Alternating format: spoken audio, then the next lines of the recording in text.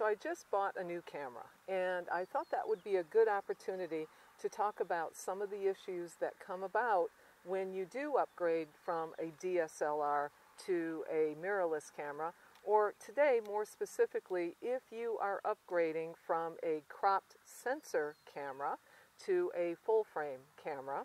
The issue that I want to talk about today is something called effective focal length or range. So before I talk about effective focal length, let's talk about the difference between crop sensor camera and full frame camera.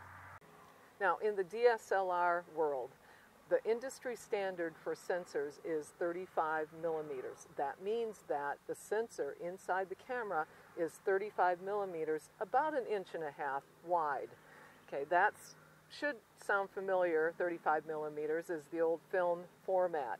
So that is the standard. It's called full frame, and some people refer to these cameras as professional level. Now, full frame or 35 millimeter sensors tend to be higher quality than the sensors that are called cropped sensors. A cropped sensor, which is what is inside this DSLR camera, is smaller than the 35 millimeter wide by a factor of about 1.5 to 1.6, depending on the camera.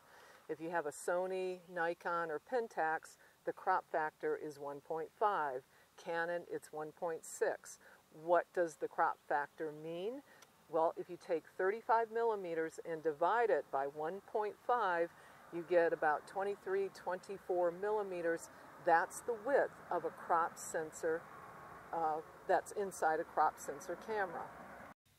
So on this APS-C camera with a crop factor of 1.5, I have a 70 to 400 millimeter lens attached to it. The effective focal length for this lens is actually 105 to 600 millimeters. So how did I get that? Well, I take whatever the focal length is I'm shooting at and multiply that by the crop factor. That will be your effective focal length. So if I'm shooting at 400 millimeters, I'm actually going to get a shot that appears like 600 millimeters. Now, in comparison, if I put this same lens on this full frame camera, I'm going to have an effective focal length of 70 to 400, the actual focal length of the lens, because it's capturing the full frame of that lens. Whereas on my crop factor, it's cropping out a portion of that full frame, and I'm left with what looks like a more zoomed in photograph. So if you are shooting wildlife, that's really a big advantage. So essentially, I have 600 millimeters that I'm shooting with this camera. There's one other advantage to all of this. Think about the cost of lenses, especially very large, fast, prime, say 600, 500, 600 focal length lenses for wildlife. And I don't know about you, but spending over $10,000 on a lens that's a pretty big chunk of money. So I worked around that somewhat by owning a crop sensor camera. Because I have this lens, I can shoot at 600 millimeters.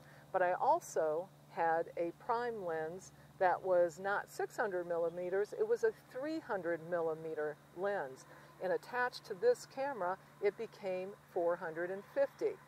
Then I took a teleconverter, right? So that multiplies your focal length, and because it was a very good prime lens, fast lens, I was able to attach a 2 times teleconverter to it, multiplied the focal length by 2, that's 300 times 2, 600, and then you multiply that by the crop factor. I had a 900 millimeter lens on this camera to shoot wildlife. So obviously there is some advantage to using a crop sensor camera, especially if you are shooting wildlife. So why upgrade to a full frame if that's the case? So given the advantage of the greater effective focal length with this camera compared to this one, is this going to be a camera that I can use for my wildlife photography?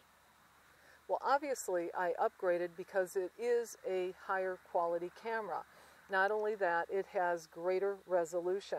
This being 24 megapixels, this being 42 megapixels. So my first question I had was, if I shoot wildlife with this camera, will I get the same quality or maybe even higher quality shots even if I crop out a large portion of the image to make it comparable to what I get with this camera? So I went out and shot some birds, compared the two cameras with this lens, and here's what I found. So obviously the difference between the two, you can see, has to do with the effective focal length. With the full frame, I have a more difficult time filling the frame with the bird.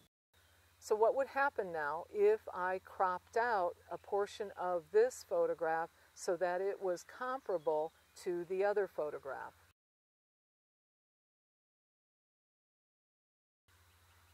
What I'm primarily concerned with is sharpness. So when I zoom in and look at the sharpness and compare the two, wow, I don't even see a difference. In fact, the sharpness appears a little better with the full frame camera shot.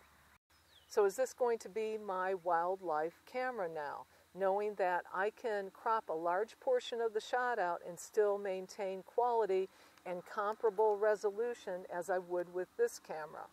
I mean, I don't really like giving up all that resolution and having to crop out, but since I know that this is a quality camera, it's done very well for me with 24 megapixels, I would be doing the same with this camera and maybe getting a little more of an edge as far as dynamic range, as far as the sharpness.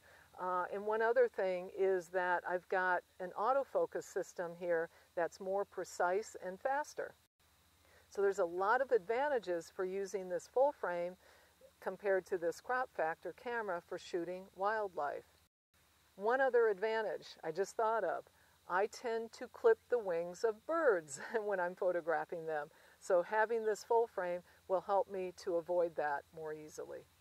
So if you are looking to upgrade from your APS-C camera to a full frame camera, just understand how effective focal length is going to change with that full frame. But knowing that you have a higher quality camera, and make sure that your resolution is higher. If you're going from 24 to 42, for instance, you know that you're going to have a lot of breathing room to crop out those unwanted portions of the photograph, especially if you are photographing wildlife.